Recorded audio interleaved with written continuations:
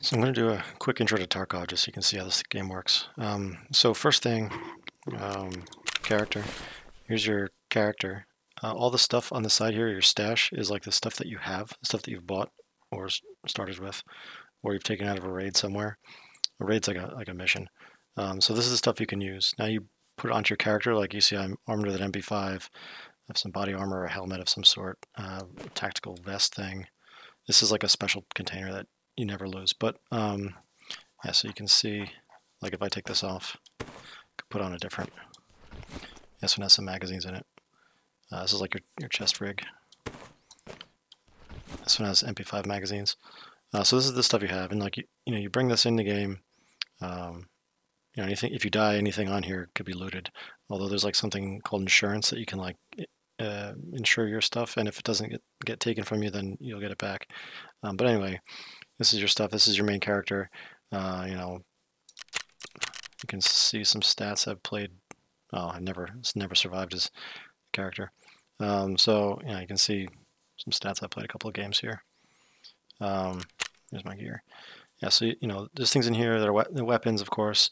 If you look at weapons, here's like all the different attachments you can put on this AK-74. I don't have all of them. Some of them are required. Some of them, like you need to have a handle and a bolt or something. I don't know, magazine. But some of the pieces, like the sights, you don't necessarily need. There, I just inspected some ammo, or examined it. Anyway, so if you find other pieces and parts, you can put them on there. I think I might actually have an extra part for. No, I may have sold it. Anyway, yeah. So and then there's other things you can find in raids too, like parts and keys and things. Here's a beard. I don't know. These parts you can use you can either sell them to a vendor or you can use them to like upgrade. There's this thing called a hideout where things happen. You can see I'm doing stuff in here. It lets you like construct items and things like that. So some of that stuff is used in there. Some of it's just meant to be sold, I guess. There's dealers. Each of these dealers will sell you different types of things. And you can see like each of these different guns with like different ammo, different parts. I can tell it to show me. I don't have anything that's available that's compatible, but all these different parts you can figure out what things you want to put onto your gun. And ammo, you can see like there's lots of different ammo. See, these are all. You can see these are all 9x18, but this is 9x18 PM, PRS, GS, and PM, PRS, GS, PPO. And like each of these things has a different properties. They do different damage or different armor penetration, things like that. So you have to figure out what the right kind of ammo you're using against your targets. Like armor penetration ammo is better against armor, and more damage is better against unarmored things like legs or people not wearing armor. So you have to figure out what kind of ammo you want to use, load that into your magazines, and do it that way. So that's like what's going on here. A very complicated system. These guns have thousands of attachments. Every gun has different type of stuff. Trying to find the right combination. And a gun you're familiar with and comfortable with, I don't know, I guess can probably take a very long time. So I'm kind of just going through and I don't know, just trying whatever I can. I started with a couple of these things. I'm trying not to lose the sort of better stuff like the M4. I actually have two of them. MP5, which I actually have on right now. These guns over here are ones I took out of scav raids. So, I'll talk about scav raid in a minute. But yeah, so I have a couple extra guns to lose. I've lost a couple of pistols already. I only have one left. So there's a bunch of there's medical stuff in here. So in game, you need to make sure you're hydrated. So you drink water. There's different types of medical kits. Like you can break limbs, you can bleed, you can take damage, you can do all kinds of stuff. And different medical kits do different things to help you with that. Fuel and blankets and all those types of things are used for hideouts and whatever. So there's a lot of stuff in here. Dealers, like I started to show you, these guys have all different types of weapons and armor. Different dealers have different stuff. The therapist has mostly like, medical stuff. I don't know. They all have different things. He's not. Oh, yeah, he is. They have all kinds of different stuff. Weapon attachments and all kinds of different parts. They also have missions. He doesn't have any missions. She has a mission. So I can see I'm on this mission right now. It says find these Saliva kits, which are medical kits. I haven't found any yet. But in a raid, if I find one, I can bring it to her. couple of missions here. So these are in-game things. Go do those things. If you go play a game, you can either play as your character, or you can play as a scav. So in the game, there's like main characters. These are like main player characters who can complete missions, and you bring your loadout in with you, and of course you lose it if you die. You can go in as a scav. So there's also scav players, which are like AI. They just they're in the game and they kind of walk around. They have random loadouts. Like this guy looks like he has a shotgun and I guess some sort of hat thing and a vest. But they have random loadouts, not particularly good stuff, just kind of random garbage. You can go in as one of them and you get that random loadout. And if you make it out alive, you can keep the stuff that you either found or that guy had. Like whatever stuff you had on you when you left, you get to keep. So that's a cool way to get a little bit of equipment, although it's pretty trash equipment most of the time, although I guess you can sell it. There's a limit on how often you can do this. You can only do it once every like 20 minutes or something, so you can do it very often. But it's a good way to go get a little bit of stuff, and a good way to risk-free go look around a map too. That's kind of what I've been using it for. Yeah, so scav raid is a good way to get stuff. Also, if you go in as a main character, as your PMC, you can pick your map you want to play on. I've been playing on customs a lot because people said to. Although actually, I don't know if it's the best map, but I've been going in there. Yeah, so then you can say I want to go into whatever map, and you can go online or offline. If you turn on offline mode, you can pick things like, oh, I want to play, easy with tons of AIs or no AIs or hard, or like, you can pick who you're playing against. But in offline mode, nothing counts. So you can't complete missions. You can't take equipment out. You can't, if you shoot a bunch of bullets, it doesn't matter. It doesn't actually lose them. So it's a good way to go. You can actually probably just turn this off, right? Maybe just disable PvE entirely, and you can just have no enemies in the map and go walk around and look. So that's probably a really good thing to do. Where's... Oh, I guess offline one doesn't give you the ability to... Yeah, insurance. Like you can insure weapons and say like, I'm going to pay, some money in order to insure this. And what happens is like if you go in and somebody kills you and they take your equipment, well, it's lost. But if you go in and somebody kills you and they don't take your equipment, like somebody might look, oh, it's a basic MP5, like whatever. It might be a cheap gun for an advanced player. I don't know. They would just leave it. If they don't take it, I'll get it back in like 24 to 36 hours. So, probably a good thing to insure. It's not super expensive.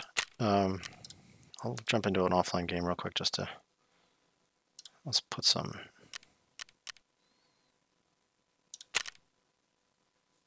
Let's see what happens here.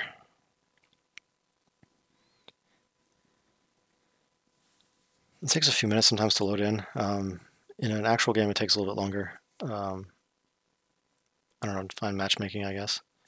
It takes a really long time to go in as a scav for some reason. I think maybe there's not enough slot. Too many people are trying to do it. I don't know. But anyway, I'm going to go in here. And we'll take a look. We'll run around a little bit. Show you some of the movement options we have.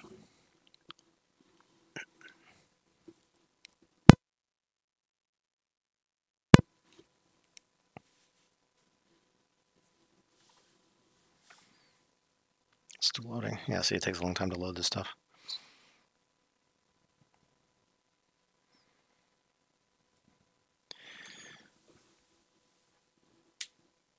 Yeah, so like the gun building system is super, super complicated. It seems like there's some meta guns that people tend to go for are kind of expensive, I guess. I don't know.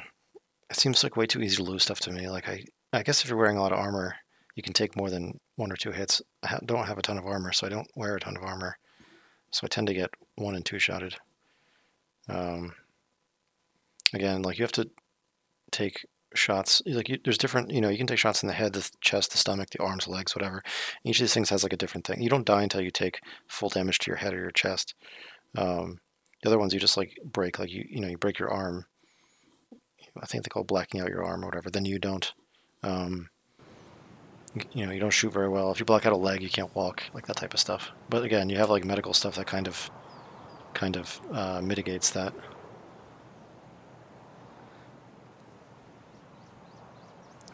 Let's see if this goes.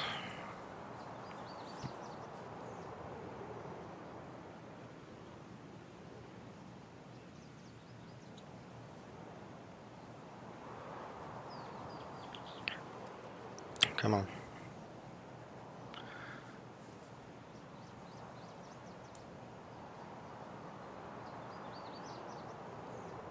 Alright, here we go.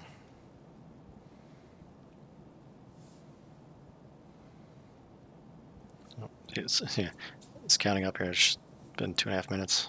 I'm just trying to load the game. I've seen, like, normally it takes about 4 for, like, regular games, and I've done scav games where it's taken up to 10. A little longer than 10 even.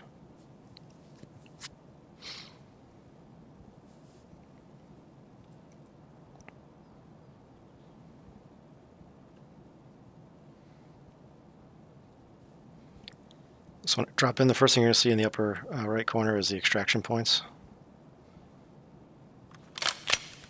So it's telling me I can go to ZBO13, Crossroads, Trailer Park, and the other ones have question marks because they may or may not be open. So it really depends. Now I'm in here, and like, you know, I don't really know where I am. So I can walk around a little bit. It's some kind of warehouse. It's another warehouse. I fell off the edge. I don't know if you can mantle. I should probably look that up. So this is your basic walking around. Of course, you can look around. You can sprint too. Run a little faster. You can see the green bar in the bottom left corner is going down. Oh, someone's shooting. Listen to like the sound, like the way the sound is too. Like when you're inside, it sounds one way. Outside, it sounds different. Like the sound is very important in this game. Someone's shooting. So you know, you go look around. Let's go see if we can shoot somebody. Let's see. I'll probably die, but.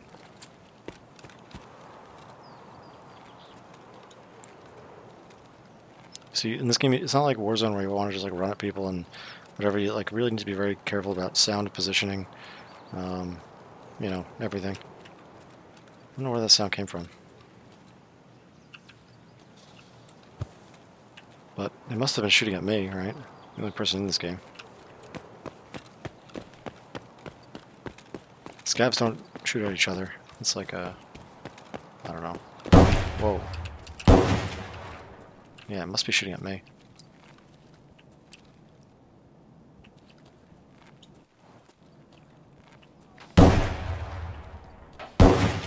This looks like it's over there. I don't know how to get around. I don't even know where I am. There's online maps you can look at and try to figure it out. There's even in-game maps. Yeah, there's a hole over here. But the in-game maps are pretty terrible.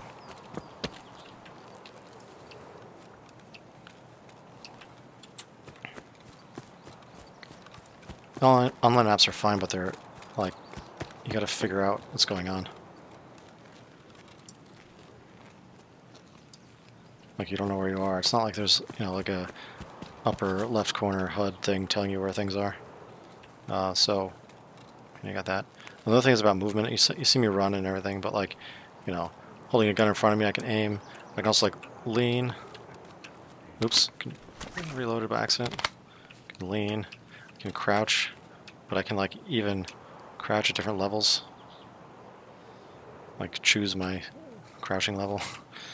You know, very specific, depending how much cover you want.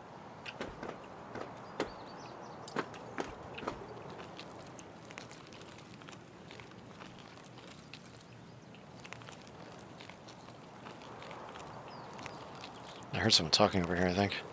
Yep. So there's a door. Open it.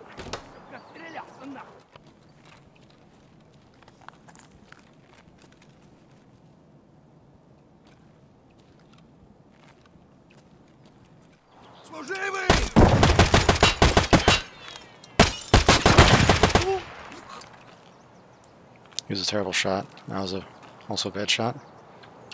Guns have different fire modes. This is burst, full auto. I can loot him. And he had, I don't know what that is, a gun of some sort. Knife, I guess. Glasses, whatever. Can examine them. Ooh, fancy sunglasses. What does this say? Incompatible. Okay, whatever. That's pretty much how it works. Now, I'm going to show you the... Is this a gas can I could take? Nope, apparently not. Sometimes there's just random loot on the ground. It's called like loose items.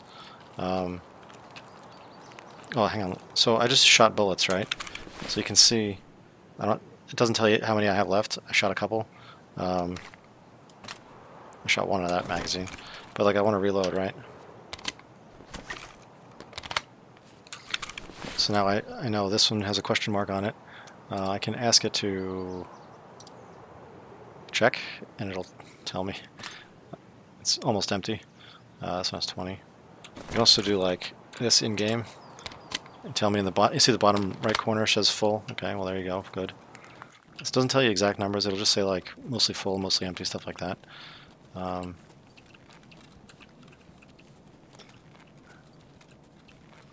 gonna pause this and go take a look at the map. So I switched over to the map here. You can see this is one of the ones on the wiki site.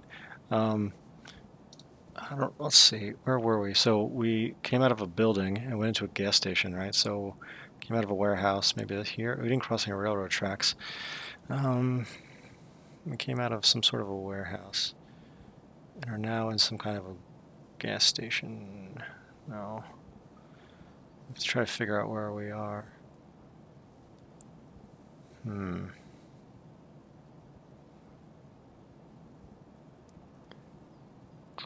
I actually have no idea.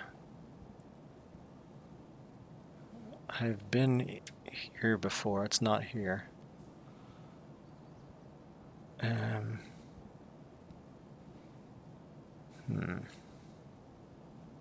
Maybe. Let's go look around some more. All right. So there's a crane, 2 cranes, gas station.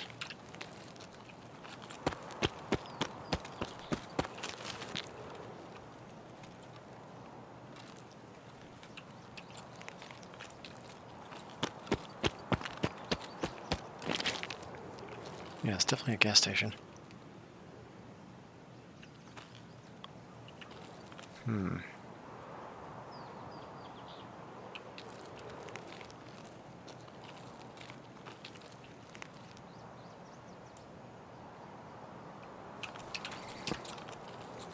Let's look around and see if we can loot in here a little bit more.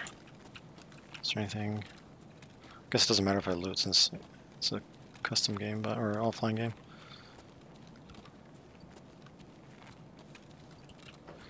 One thing weird about this game is you have to get really close to stuff to. You have to kind of know what to take. Like fuel cans are things, but these fuel cans aren't. So who knows, right?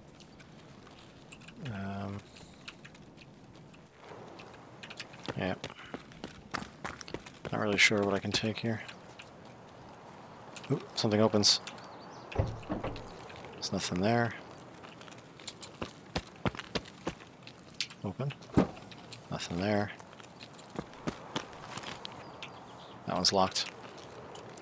Yeah, so like things like that, you know, there are keys, all kinds of stuff.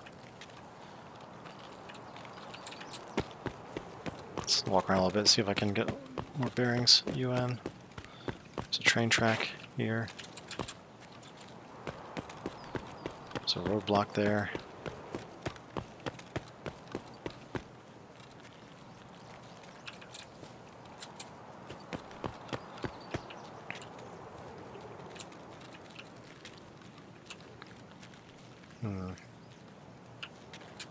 Alright.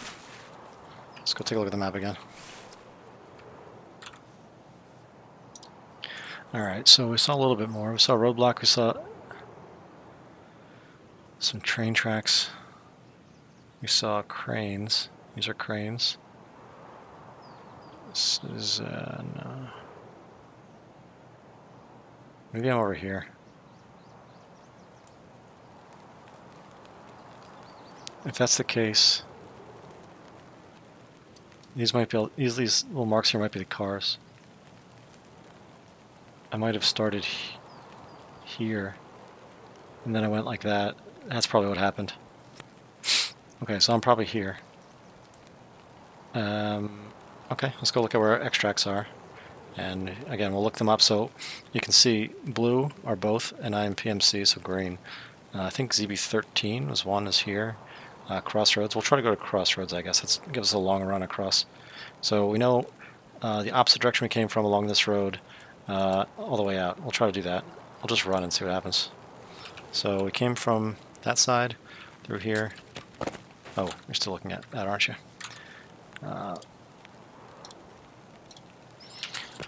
So this road, I think, is the right one. Running along a road is probably generally not a great idea. But it's not a real game, it's only scavs, so... There's a scav.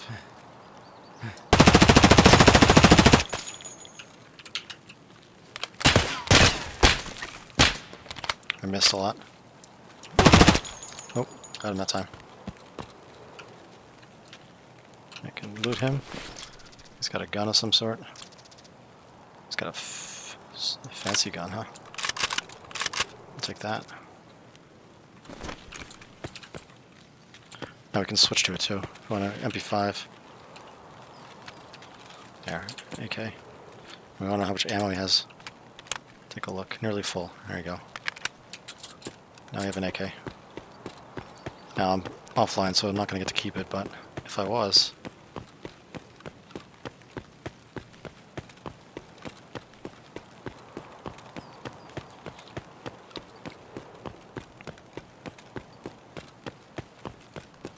Alright, so along this road, there's a little shack.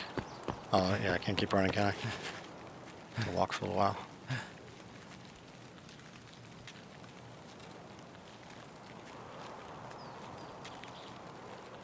There's another building. Let's take a look what's inside. So it can open the door just by opening it. Sometimes you have to breach doors, just kick them or whatever. Of course, that's loud. Oh, what's that? So when you do this, it'll search it, and then individually, oh, here's something, here's something. Oh, good. Let's take a bunch of money. There you go. Usually, ooh, what's this? I don't know. Coke. Wonderful. So I think this road is the one we follow. Oh, yep, across the bridge. I think I put the AI on easy, which is why I didn't die. Yeah, they were easy to shoot at. I don't think I've ever crossed this bridge before. Just can't search those things. Like, I'm never really sure what I can search and what I can't, which is... I guess it just comes with experience.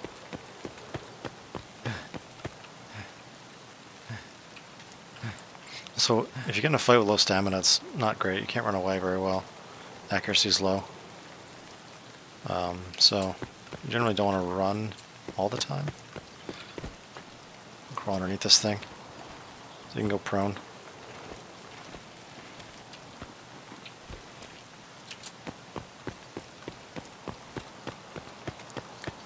Now it's starting to rain. There's weather effects. Like, you'll see fog, you'll see, you know, you can play day or night. There's nighttime, get night vision goggles and stuff. I think this is coming up to the exit. Yeah, that's that red building. I've been there before. This is like the storage town. I've been here before too.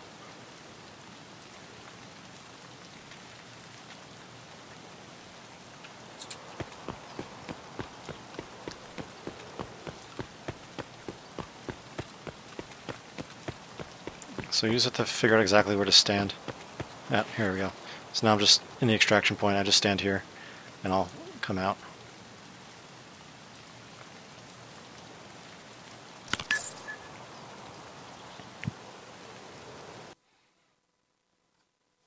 Yeah, I survived this one. Of course, it was a fake game, so nothing else happens. It tells me I killed some people and what I killed them with. Some stats. You can see I killed 2 scavs with a headshot. Usually it tells you like how many bullets you fired and stuff. Whatever. Oh, I guess I gain experience for that. Interesting.